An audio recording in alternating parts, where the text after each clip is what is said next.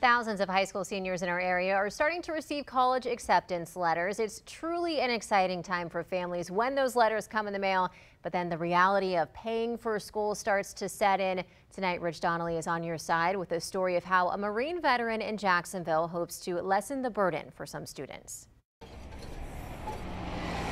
Last year, Charlie Griffin and his daughter Carly started a scholarship fund worth $10,000 for students who want to attend HBCUs in Northeast Florida. I said, well, Carly, it's got to be better this year than it was last year.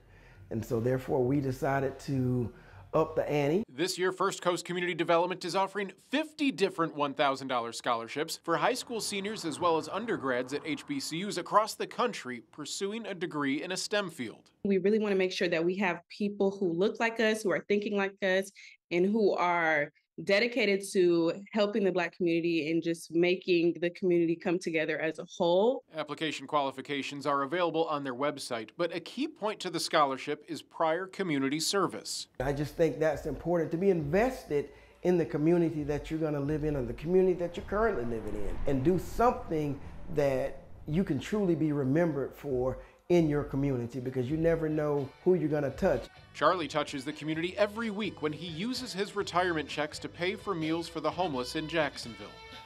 The Griffins hope this money launches the next generation of leaders. We want to be in a position to put others into the community and make a difference. I'm so grateful that we're able to do this for another year, and I'm so grateful that there are so many eager students who are just a bit younger than me, but still have that drive to really want to make a difference. The deadline to apply for the scholarship is May 1st.